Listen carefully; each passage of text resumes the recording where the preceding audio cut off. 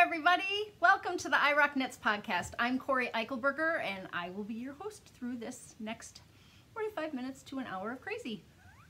That's what you've come to know and love from this podcast. A little bit of learning, a whole lot of crazy, right? I hope everybody had a wonderful holiday season. For me, it was a little bit too busy, a little bit stressful, maybe a few too many parties, gatherings and get-togethers. I had a little bout of illness right after the holiday, but I want to thank everyone for their well wishes for my mother, who actually hosted Christmas this year, sat in her recliner and watched all of the grandchildren unwrap their gifts. We didn't do too much else, but everyone went to her house. We brought in food so that they didn't have to cook, and it really turned out to be nice. She's doing much better. She has her 6-week checkup here coming up in January, so she'll be up. Actually, maybe I'll try to have her on the podcast. We'll see about that. But I want to thank everyone for just wishing her well. It's hard to be ill and then have a surgery that you hope will fix everything, and then you're worse for a while. That always makes it so disheartening. And so she hasn't even been able to start physical therapy yet. But anyway, I just want to tell everyone thank you for that. I would like to say hi to a few friends today. Carla and Melanie, I want to say hi to you. Melanie knit so many charity gifts this year that she gave away. It was crazy. 500 objects plus that went to charity. I mean, I think all of us are so fortunate and so lucky to be able to knit and crochet and weave and spin and do something that we're passionate about, but then to turn around and give back is just really touching. So congratulations, Melanie, on your, I know it's not really an award or honor, but I'm honoring you today. I want to say hi to Amber and Matt and Renee and Jennie and Stacie. And Merry Christmas and Happy New Year to all of you too. Let's say hi to the Knitters League ladies, right? Sophia and Julia and Elisa and Lori. I watch you guys whenever you put a podcast up, and you always make me laugh, and I really think you're doing a nice job of podcasting with 4 people, because I find it hard to sit down with one person and podcast and get the job done. So I can't imagine trying to, anybody like the Grocery Girls, Jody and Tracy, with 2 people having to get together. Anybody that podcasts, the Naughty Knitwits, yeah. Hi to you guys too. I just watched your most recent podcast the other day, the one about the cow. Can't remember what you called it, but it was funny. Yeah, so I just can't imagine what it's like to sit down with groups of people and try to organize that. I've been watching the Stockinette Zombies for years, and I know Megan and Amy often struggle with their growing families to get people together and get themselves together to sit on the couch and podcast, and they often do it really late at night, which just is amazing that they get up then the next morning and function with their small children. So, and then I want to say hi to Amy Beth.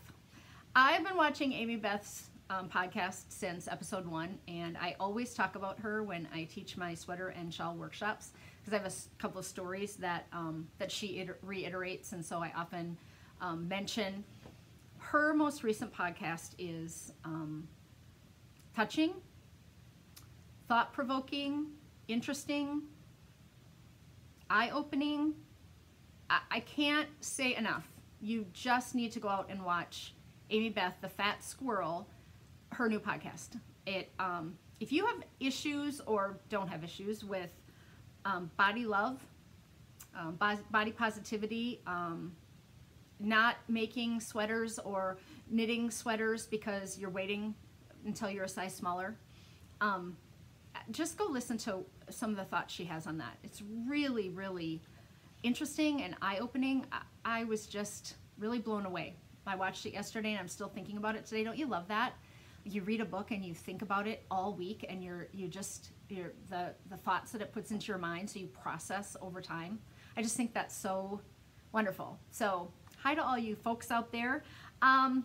Today, let's do the giveaways first, right? I've got a jewel closure to give away from the last podcast, and I drew, and the winner is number 11. I'm going to say Kaija Knits 2, and that's Kaarina in Pennsylvania.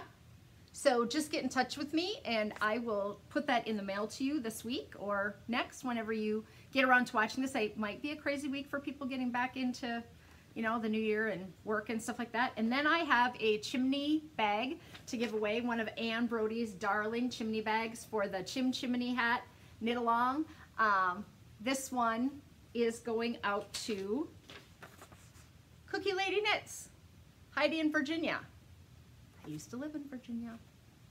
Number 2. So you two both get in touch with me and we will get that stuff out in the mail to you. I have a giveaway this week. This is an interesting one. I purchased this needle case a year or two ago and came across it when I was cleaning out some cupboards the other day. And it just never worked for me. But I thought someone would probably really like to have it. It's really a nice case. I just have too many needles that I want with me, and this holds a ton, so that just sounds weird. But so anyway, you have all these, this whole section here, and then you have places for cords here. There's some needles in there. Look at that, I left needles in there. So there's a pocket here, and then there's a clear pocket here, and then there's a space for more needles here. So I did try to use it for a period of time, but it was either too bulky or I couldn't get everything I needed in it. I found it in a drawer, so obviously I don't need it. And I just thought, gosh, it's in really good shape. There's like no wear on it. I don't think I carried it for very long. So if you're interested in this, then you can just go out to the threads on the Ravelry group and put your name in, and I'll send it off to someone because it just seems like someone should be using it. So that's the red needle case. Remember, show notes are available after every episode. I put them in the down bar of YouTube as well as on the Ravelry boards, and I put them on my website. So if there's something that you're looking for, like you can't remember the name of the shawl or the sweater, or what knit along's going on or what giveaway I have going on, it's always in the show notes, and I post those immediately following the uploading of the podcast each week, so you can check those out. Also remember, there's a questions thread in the Ravelry group, so if you have something that you would like me to expound on or give my opinion on, you can go over there and ask a question at any time. If you just want me to answer it privately or to you, just let me know and I'll do that. That's not a problem. Right now, the 12 Days of Knitting Mystery Knit Along is going on, and we just are uploading day 7 tonight. We had no internet earlier at our house, so I was really concerned about whether or not I was going to be able to edit this or upload it, so it might be late. I'll still get it up on Tuesday. But we found an error in Clue 6 chart. It's 2 stitches. The symbols are transposed on the chart. The written instructions are correct. Thank you to Penny for pointing it out to us. We had corrected that in a chart previously, and it got through somehow. So really disappointing when you're trying to be very accurate in your descriptions and your clues and your charts. So the chart is up on the Ravelry page right now, and I'll be doing an update to Clue 6 as soon as we can get the PDF from the graphic designer. But otherwise, the 12 Days of Knitting Mystery Cal is going on, and you're welcome to join us at any time. I have several people who are just starting late. They had a busy holiday and they didn't get started on time. There's really no reason that you can't knit for 12 days and have it be your 12 days, whatever those may be. If that's every other day, that's 12 Saturdays, that works fine. You can join into that knit along at any time. There are spoiler threads out in the Ravelry boards, as well as an actual end of project spoiler thread, so you can see exactly what it looks like in a couple of different iterations and colorways. People are posting their finished object clues each day in the threads and sharing those a little bit. But we're having a really nice time, and I think people are enjoying the sampler stitches that they're learning, and it's nothing too strenuous. There are no weird abbreviations or things that you've never done before that are difficult to execute. I just wanted it to be really approachable for everybody, and so you're welcome to take 12 mini skeins or 2 fingering weight skeins of yarn and make 6 clues out of one and 6 clues out of the other. However you want to do it, you can certainly join in on that at any time. Just remember, you can find me at Cori@Irocknits.com for email. You can find me at Irocknits.com for my website. You can find me at Irocknits on Ravelry and Instagram, and I also have a Facebook group for Irocknits. I have a sweater to talk about today. I have some storage ideas to talk about today. I'm going to start talking about a shawl. I have a shawl class workshop. I do 60 shades of shawls, just like I do 60 shades of sweaters. And I thought I was going to do all the sweaters first and then do the shawls. And I thought, why don't I just do one and one? So we're going to talk about a sweater today and a shawl project, and see how that goes, see if people are interested in hearing my take on shawls. I did some knitting for the holidays, and I brought some pictures to show, to do show and tell, because I gave sweaters to 2 nieces and a nephew at Christmas, and so I don't have them anymore. But this is my beautiful niece Callie, and I knit the flax sweater in Madelinetosh, and I knit her a cowl, a fuzzy cowl, and a hat. And she does not like sweaters because they're too hot. So, oh gosh, how many years ago I knit her the snowflake sweater, and her mom said, I love it, she will wear it, but she will wear it more if you take the sleeves off of it. So I ripped back and made it short sleeves, and you know what? That's a lot easier, a whole lot faster. This was the chunky Malabrigo, and it was that speckled, really cute colorway. So she looked darling. This is my tiniest niece. She's 3. It's kind of a dark picture, but that's her snowflake sweater, which I showed on the podcast. We used it as a sample and at one of the local yarn stores, and then it was her size, so I just gifted it because why keep it in my stuff? But she put it on right away. No prompting by anybody. Just put it on, stood there, took a picture, took it right back off, went on to the next present. It was really cute. And then this is my nephew, and this is his flax sweater. And I did not block it because last year his sweater fit perfectly, and this year I didn't know how much he'd grown. So his mom has to wrap this one up in a wet towel and let it looks a little tight across the shoulders to me. And so I told her that, and she says, yep, no problem, I will take care of that. So, because I told her I would do it if she wanted me to. So those were, oh, I have one more. I'm gonna go get it. You know when you think you have absolutely everything ready, and then you don't? So that's where I'm at. And this is the goat herder sweater. There's the bottom. Dream in Color Everlasting in the bitter colorway. Just super classy, straightforward men's sweater, although I totally would wear this. I like a good pullover, so I would absolutely put that on. So I'm hoping that my husband wears it tonight. I'm recording on New Year's Eve night, a late day, and we're going out for dinner and a movie after this, and so I'm hoping that when he comes home he'll put this on, because it just came up off the floor not too long, just last night from blocking and being wet on the dining room floor. And I'm gonna have to work on that because I got my husband a Roomba for Christmas because he's a neatnik, and we can't run the room when I block things on the dining room floor, which is my perfect place to do it because we've got a kind of a flat pattern carpet in here, and so I have to take everything up in order to do that. I have a few acquisitions from over the holidays, and I'm just going to show them quickly. I do not want this podcast to turn into a look what I bought podcast, but boy did I get some pretty stuff, and so I wanted to share it. I had never heard of this dyer, and I had watched her webpage for quite a while. This is Old Rusted Chair hand-dyed yarns. She is out of Nashville, Tennessee, and I got a sweaters quantity of this Squish DK in the spiced colorway. It is looking maybe red on the screen, but it's rust. Just deep saturated rust. Absolutely love it.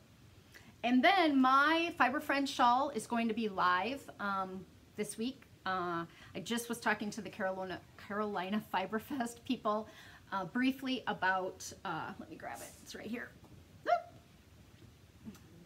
I was just talking briefly with emailing with the Fiberfest people to see how they wanted to kind of launch the pattern, because it's all done and ready to go. So look to that for that to be up in the next day or so. But remember, this is the one out of Suburban Stitcher DK. That's kind of a long crescent with some patterning stitches, so it's a little bit of a sampler.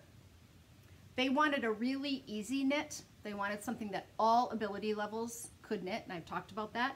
So because I want to knit another one, I knit this one in purple because this is the pattern that I dedicated to my friend Mary Brown, who I've been knitting with for 12 or 13 years, and her favorite color was purple. So I chose the spaded lavender color, but I want to knit now one up in Cori colors. So I ordered a bunch of skeins of DK because I just think it's lovely. So this is her Cori colorway. This is her obligatory PSL, pumpkin spice latte, which I think is what I'm going to do it in. This is a really dark saturated one called Play Day, which I really think, I'm leaning toward this because it's winter, so I don't know. And then I got a really, oh, this is tandoori. It totally speaks to my soul. Raspberry and orange at the same time, right? So I may do it in that. It's pretty variegated, so once I wind it up, I'll know a little better if that's what I'm going to do it in. So I got a bunch of skeins of DK, but you can look for that Fiberfen shawl to happen on Ravelry any day. And then the knit along for the Carolina Fiberfest is January, February, and March. But I will also be running a knit along in my Ravelry group starting tomorrow, which will run for 2 months. Every 2 months, all year round, for anything you knit that is Irocknits designs. I know a lot of podcasters do that. They have people knit their designs, and a lot of people are doing their top 9 picks for 2019 right now. So you choose 9 things that you think you want to knit, and then you post it on Instagram. And it's just kind of a little contract with yourself, you know, or this is what I'm interested in. Something to motivate you to maybe cast on all the things or pick some things. Here's my thought for you. Why not pick at least one designer who doesn't have a lot of projects on her pattern page? You know, as a new designer, I talked to Amber about this quite a bit. So Amber did a knit along a year ago, maybe, where you had to pick something where there were less than 30 projects for that pattern. And I would challenge you to find somebody who's got less than 10 projects out there. If you're looking for a hat pattern, maybe it's just as easy to pick one that's cabled from a designer that has less than 10 than from a designer who has 2,000 that are already knit up out there. And it's not that those people don't deserve, you know, your money too. I just think maybe we should, as a community, try to uplift and support designers who aren't maybe making a living doing this, but just are doing it for the love of it. And honestly, every time I get one of those little emails in my inbox, it tells me who purchased the pattern, and I sit at my computer and I say, thank you, Mary Jane. Thank you, Marla. Thank you, Bonnie. Whatever the little name is that comes up, because I you know, don't get that many, and it's really special that someone has taken the time to say, I'm going to buy this pattern and knit it. So I got on a soapbox already this podcast. How did that happen so quickly?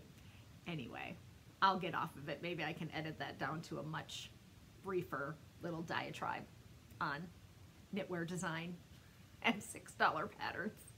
Okay, one of the things that I did over the holidays was watch a couple of videos on knitting. And one of the ones that I purchased and watched was 50 Tips from Shetland Knitters by Hazel Tyndall and Elizabeth Johnston. It's really good. It's like 3 or more hours of the two of them starting from the beginning of knitting and going through everything that they can think of for a tip. I really liked it.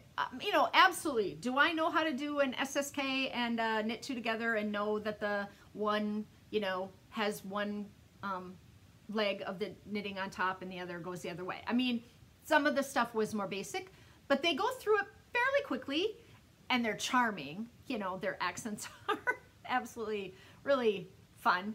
I have a note here that said that mine cost $24, and I used a coupon code called Shelty20 and got $6 off. So it's originally a $30 video presentation. And I don't think I'm quite done with the whole thing. I think I have, you know, a bit left of it to watch. But I wanted to mention it because sometimes, you know, people ask me, how did you learn? How did you get to learn the things that you did about knitting? And I will tell you, I learned from a woman here in Minneapolis called Rosemary Cosell. She was my mentor for, oh my goodness, I'm going to say 15 years. I was teaching high school English at the time, and on Thursday afternoons, Rosemary would sit at the head of the table in the yarn shop from 4 to 8 o'clock, and you could bring your problems in and sit down next to her. And so every day after school, at Thursdays, 4 o'clock, I would pick up some cookies and go down and sit next to Rosemary and visit with her. And some days the table would be full, and other days it would be pretty empty, and I would just listen to what people asked of her and how she responded. And eventually, after a while, people would sit down and I would think in my head, I know what she's going to say. She's going to tell them that they dropped a yarn over, or she's going to tell them that the cable is twisted the wrong way, or I could start to decipher what the problem was and come up with answers on my own just from sitting next to her and listening to her tell. She is just a vast, huge quantity of knowledge in her head. She's an amazing finisher, a really good teacher. And I sat with her for years. We really got to be good friends. And I mean, she would help me with my knitting too, but I think I learned more from other people's knitting. And I often hear from people, I wish I had a knitting group. And so this is one of the ways that you can kind of learn some tips and tricks yourself to improve and better your knitting, is to go out and watch some podcasts. Another note that I have here today is to talk to you about my teaching schedule for 2019. I'm not going to be as busy this year. I've decided, for number one, Ross, the husband, doesn't like me to be gone so much. He's really happy that I was super busy and that I was going on all these book talks and doing all this teaching and everything. But he said, you know, you are gone all the time. And I said, you're right. I have been gone all the time. You know, the only time you see your husband when you're a stay-at-home designer is when he comes home from work, which for him is, you know, 6:30, 7 at night. And then he's an early bird and I'm a late night person. And so he gets up and runs at 5 a.m. So he goes to bed early. And then on the weekends, we see each other, and I was gone and teaching on the weekends and at night. So the only time I was home was during the day. So I wasn't feeling quite, as away from home as he was. So I'm not going to do quite as much teaching this year. I'm going to be a little more, you know, selective in kind of what I do for teaching. But I am teaching at the Waconia Library and the Chanhassen Library in February and April, respectively. Beginning knitting, beyond beginning knitting classes. So they're on their websites now, and so you can go out and sign up for those if you're local. And then I am doing my sweater workshop in January, third weekend in January at Darn It Anyway in Stillwater. There's a morning and an afternoon session. I have not talked to her about whether or not those classes were full. They were filling right before Christmas, and she allows 20 to 25 people to come. So if you are, again, local in the metro area and want to take the sweater workshop because you've never done it, then that might be an option for you. My website has all my teaching schedule. I'm in discussion right now with some ladies in Wisconsin to come over for the Three Rivers Knitting Guild and do a talk over there. And again, if you have a local yarn store or a knitting guild and they're looking for teachers, Jen, get in touch with me. So next, let's talk about the bag tree. I took a picture for all of you of my tree. It's got a hat on it. That I bought for $35 on Amazon. And I hang all my project bags on it in my office. And I brought it out today to talk about it. I love it because it has a lot of hooks on it. 1, 2, 3, 4, 5, 6, 7, 8, like 9, 10 hooks on it, and has a really heavy base. So I would recommend buying a quality one over one that just has like a triangle tripod base, because it might get a little tippy. My bags tend to be pretty heavy because I have sweaters in them often, and so I just hooked them on. Right now, currently going into 2019, I think I have 15 bags hanging on the tree. So that means that I have finished 15 unfinished objects hanging back here. So, and I know what they all are, and some of them are designs that I need to work on and haven't had the time or the brain space or whatever, and then some of them are projects that I just haven't finished, and it keeps everything. So I carry like 2 bags with me. I usually have 2 things on the needles at any given time, and I bring those with me wherever I go or if I'm traveling, and then the rest of them hang on this tree. And I usually color coordinate bags with what's in them, so I can kind of keep track. I kind of know better what's in it if I have a blue sweater and a blue bag. You have to have a lot of project bags to do that, which I do, because I've been knitting for so long, but I've been collecting for even longer. And so if I have a lot of orange bags, imagine that. I'm looking at the bottom here, and all 4 bottom ones are orange. But anyway, this is the name of the tree that I got, but it wasn't available right now. So here's the same tree, Walnut Hill Tree Coat Rack, $41.75. So, you know, a little pricey. If you're just going to use it for hanging bags, you might think, well, that's not an expense I need to have. For me, having bags laying everywhere was just driving me crazy, and I could never find which bag I wanted, because I try to tuck them away, right, under the end table, next to the chair, in the office, under the desk, in the closet. It wasn't working for me. So anyway, I got it out and brought it over here for you today. I've got a really cute ice cream sundae bag here. This is an Amy Beth bag. This is a silver shed bag. Here's another Amy Beth bag. I've got a couple of silver shed bags down here. So anyway, and the dog. He's laying partway underneath my chair and partly underneath the bag tree. If I lift this, will I make you all seasick?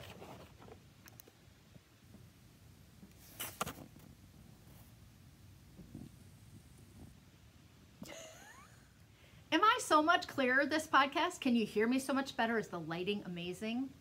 Thank you to Ross for the new iPad Pro that I got for Christmas. Super surprised, had no idea. You know, sometimes those men listen when you complain. My old iPad was full all the time, full of, you know, all the stuff, and I had to delete so many things off it in order to record the podcast and then upload it each week, and I would get so frustrated. I think he just got tired of me saying, my iPad is full and I have to take some stuff off and I don't know where to put it. So anyway, got a new iPad Pro. So maybe it's looking amazingly different for all of you, this podcast. Maybe not. We'll see. All right, let's talk about this week's shawl. We'll do that first. We're starting with the A's. I started in alphabetical order. This is the Aestlight shawl, Aestlight by Gudrun Johnson. And Aestlight has to do with East Light. It is a Shetland construction, meaning that you make a interior U or V and then pick up and work around the outside of it. This is a small shawl. It's got a variegated and solid section that I think this can stand up to a variegated and a solid, because this was knit in Malintosh single ply, because this is garter. I know it's not super close for you, but I have a hard time wearing small shawls, keeping them on my shoulders, not knowing what to do with them all the time. So let me show you what I've done here. I've made an I-cord. Actually, I made 2 I-cords with my little I-cord Jiffy maker. So I have a solid one that matches, and I have a variegated one. I did not make them super long. And then I just shoelaced in between the yarn overs. There, see how that works? Just went in between the yarn overs and hooked it up. You can tie it once, you can tie it up high, you can tie it down low. You just go into the yarn over. So any shawl that you have that has yarn overs along the edge, you can use a closure like this. It's not permanent. I can take it, you know, I can untie it, take it right out, move it up, move it down. But I have a tendency to just leave them in. Once I put that on, get it in a good spot for me, you can tie it in a bow, you can get it wrapped around your shoulders, and it never falls off. I don't fuss with it all day. I don't have to deal with, you know, pulling it back up on my shoulder. It just stays on.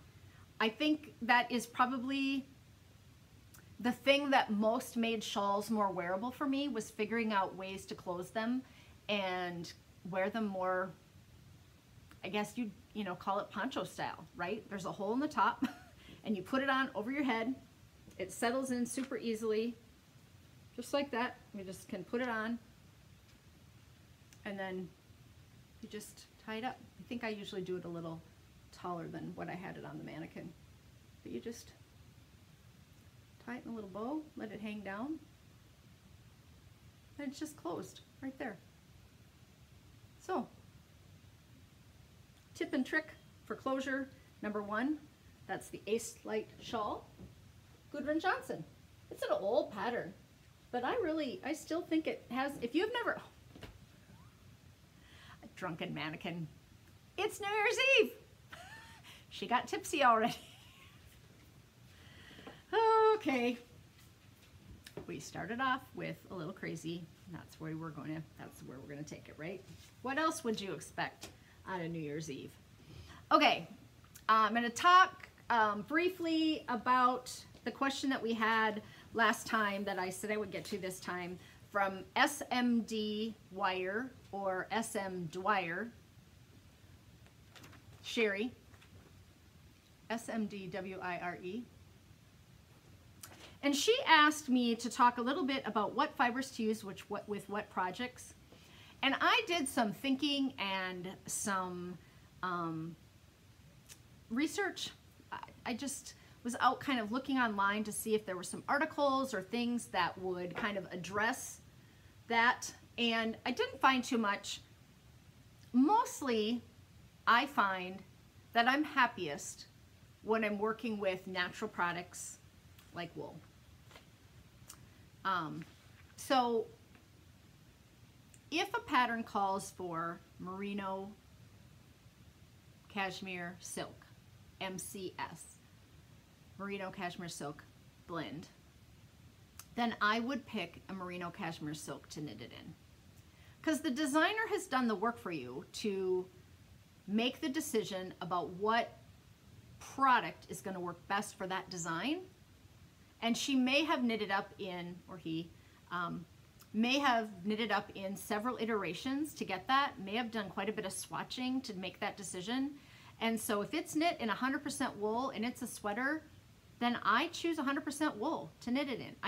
I rarely completely swap out the characteristics of what the design is made out of unless I've worked with that yarn before. So let's just say like a workhorse yarn like Cascade 220. I can use that for a lot of things that no one, you know, might call for, because I've knit with it a lot, and it's, you know, it's just a workhorse yarn. It stays where you put it. doesn't really, you know, pull too far out of shape. Holds its over time. It doesn't pill too badly. I will say one of the few things that I almost always go away from is knitting with single ply. I'm just not a fan. Totally my opinion. If you knit a sweater with single ply yarn, it pills like the dickens. And you got to glean that baby all the time. And the more you glean it, the more, you know, structure you lose, because you're actually taking pieces of the yarn off of it when it pills. So I'm not a huge fan. And now Shawl, probably the Aestlight from a while back was knit with a single ply yarn. It's on the floor now, so I'm not gonna pick it up. But that I would say that I try to stick with what the pattern or designer has called for. Now, I also knit a lot with cotton, and we've discussed that ad infinitum. So I will swap out cotton in the same weight of yarn, but I use good cotton. I think where people get into trouble sometimes, not always, is trying to go cheaper and use big box store yarn for a higher end accessory or sweater, and then they're not as happy with the way it looks when it turns out. I get it. It's expensive to buy nice, really well dyed, really good yarn. It's expensive. So you can swap out some of those, but I always look at fiber content. Like what is in the yarn? Is it, you know, 80% wool and 20% nylon? A lot of those big box store yarns are like 50-50. If they have wool and cotton in them, they've got viscose or any other of the, you know, polyamide. Some of those words that you're not sure what they are, mostly those are just manufactured products that they're putting in there that are cheaper to make, and so I would probably stay away from those a little bit. I guess mostly I'm gonna say that I'm happiest when I'm knitting with saturated colors that are my style in a yarn that meets the requirement of the pattern, if that makes sense. If you have other specific questions about, like, Cori, what would you think about using this for this? I would be willing to answer some of those from people because I don't know how specific to get. You know, if a yarn, and I don't think you're talking about swapping out weights of yarn, because if you are, that's a whole nother discussion, you know, with gauge and row gauge and stitch gauge and swapping out, like, say, I want to knit a worsted weight sweater in DK weight yarn or fingering yarn. Like, I don't think that's what you're talking about. You're talking about what type of fiber you can use for projects. I think most recently we've gotten really strong-minded about superwash wools, and they're getting a little of a hit from knitters right now about how stretchy they are, how bad they are for the environment, because the dye process is so harsh and there's so many chemicals. So I think they're taking a hit right now, and we're gonna swing kind of toward more naturally dyed fibers or undyed fibers, because sheep come in lots of colors, neutral colors, but lots of colors. So that's, you know, easier to buy and be happy with. Let's talk about the sweater of the week. I'm going to insert a picture here.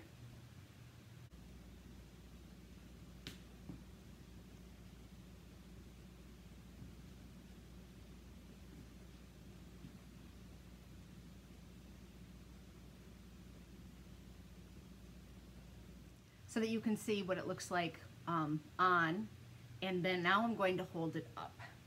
We're going to do a little bit different than we did it last week, but same concept. How many of you would knit this sweater if you saw it in a yarn store just hanging on a hanger?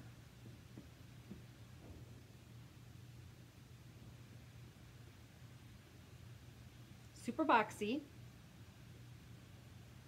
3 pieces, 3 rectangles, 1 big rectangle back, and a rectangle for each front. No real shaping. Armhole is just bound off by a little bit here. And it rolls back. None of us took a second look at this when we went to our local yarn store. And when we saw it tried on a body, we all decided that we really wanted to knit it.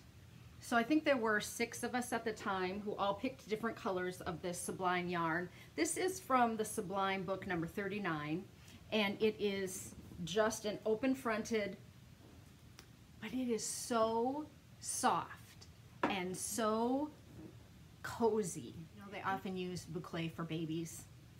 It's such a soft yarn for a baby blanket.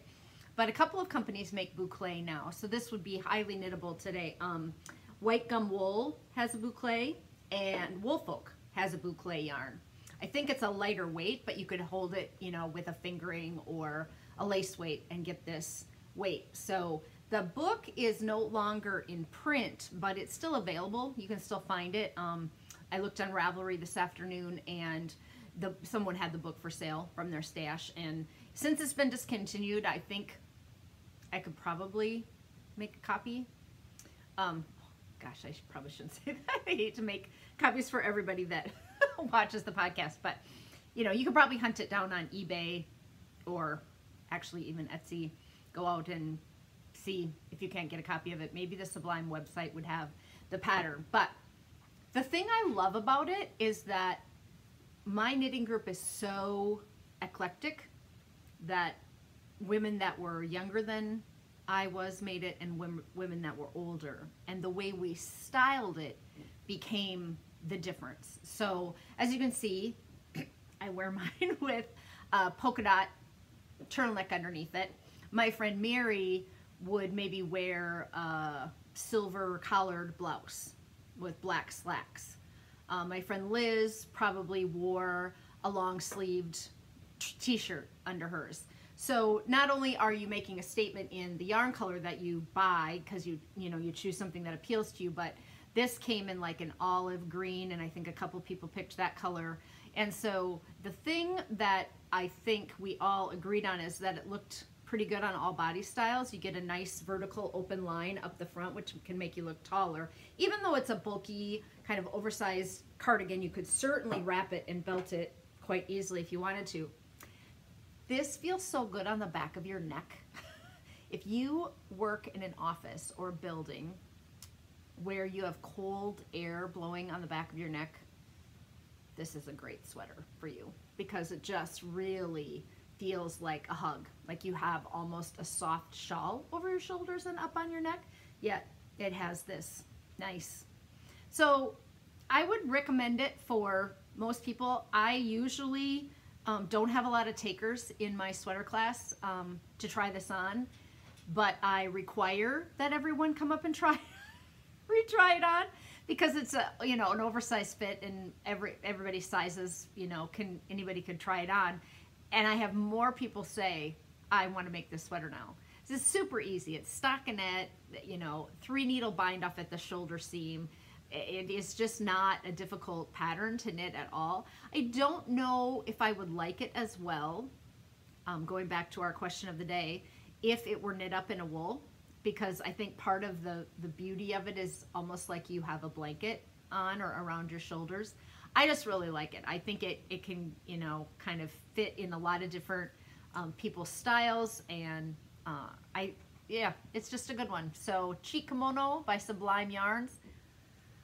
Okay, I'm having a little discussion with Michelle of the Naughty Knitwits on Instagram this last week when she asked about whether or not people wind up their mini skeins before they knit them into whatever blanket or project that they're doing them. And I answered, no, I put it around my neck and I knit off that from around my neck, and it's not difficult, and I don't want to take the time. I'm all about efficiency. You guys know I'm all about fast and furious getting it done.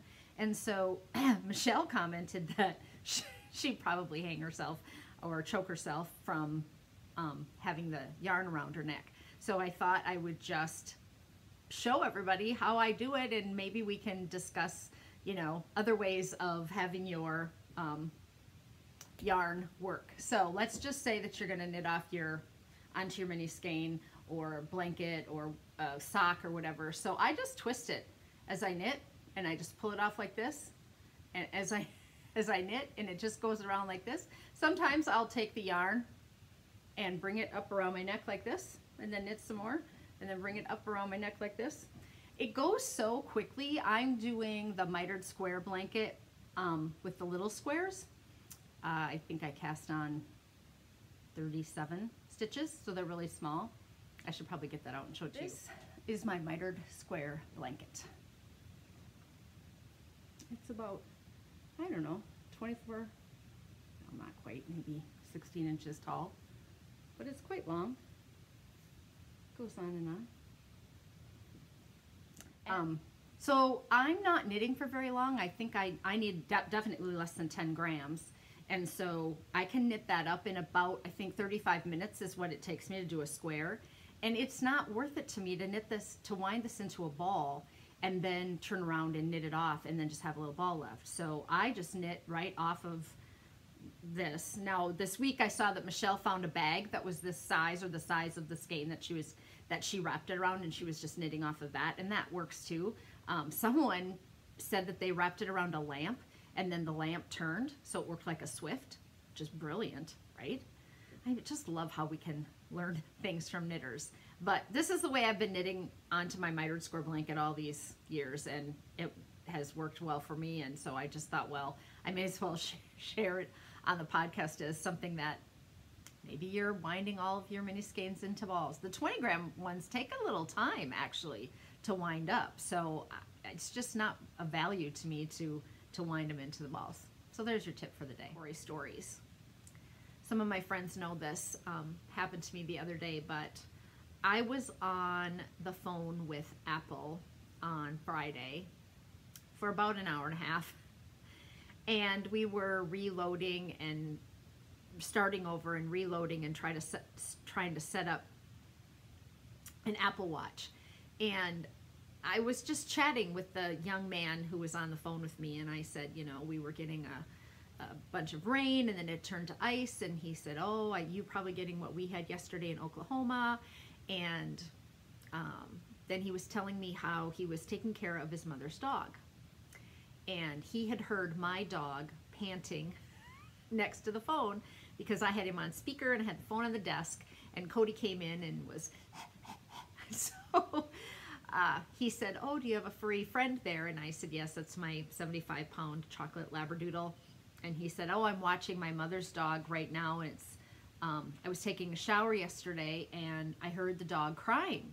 And he said, so I hopped out of the shower and ran out to the other room, and the dog had broken its leg, and it was like twisted around backwards. And so he said, I got dressed and took the dog into the vet, and it cost $66 at the vet for them to even see the dog. And I was like, oh my gosh, that's, you know, really sad. He said it's a tiny dog, little chihuahua, like 6 pounds, something like that. And they came out and said that it was going to be $230 some to fix the dog's leg, and he didn't have the money. So they gave him the dog and sent him back home. Now, I've only been on the phone with this gentleman for, you know, a period of time, so I don't know him, and I want to send him the money, right? I'm like, I'm going to come up with the $230, and I'm going to figure out how to send this man the money so he can get that dog's leg fixed, because I'm such a dog person and it makes me so sad. And when he had introduced himself, he had said, hi, my name is Johnny, so I knew he was Johnny in Oklahoma. But then I start thinking, and this is the whole premise of the story today, is what if it's a scam, right? Why do we have to go there? But we do, right? So I'm thinking, gosh, what if this man is on the phone with poor pet owners every day and is getting money out of people somehow? So I'm thinking, what am I going to do? How can I offer to pay for this, you know, without getting myself in trouble with my husband? So I'm trying to text my friends, but I'm on my phone. So I got on my iPad and texted my friend Amber and said, call me on my home phone. I need to talk to you, because I was still on the phone with this. He's still trying to fix he's going to the management. They're trying to figure out what to do with this watch. And Amber's taking her son to the orthodontist, so she doesn't get back to me. And so eventually I just hang up, and I can't stop thinking about it. And then the brilliant idea comes to me that I could have had the vet's office call me, and I could have given the money to the vet's office, right? I could have done a visa to the vet's office, but I've hung up, and I can't find Johnny in Oklahoma from the Apple Support Network. We ended up going into the Apple store, and there was a 4.5 to 5 hour wait for people trying to get Oh, the next available appointment in the Apple Store was next Wednesday. It was a disaster. I mean, and so they're all too busy to deal with Johnny. And he said that he would have the money when he got paid. And I just can't stop thinking about that poor little dog and whether or not it really did break its leg. And then my friend said, you know, what, did the dog just spontaneously break its leg when it was running around the house? I mean, like, what happened? And then I'm thinking too, what if he broke the dog's leg? Like, did something to, you know, like, oh, it was just the worst. I didn't know what to think or what to say or what to do, so I'm just sharing it as a story today. There's no happy ending. It feels kind of flat now that I'm telling it. It feels sad and not a great way to start the new year, but I just felt like so easy these days to care for one another with reservation, right? Because you don't know what you're getting into. So I guess we just want to leave it today with what Ellen DeGeneres says every time she ends a show, which I think is so nice, is be kind to one another. And maybe we won't have to have reservations about people's ulterior motives forever. I'm going to sign off now. Just remember that going into the new year to keep it colorful.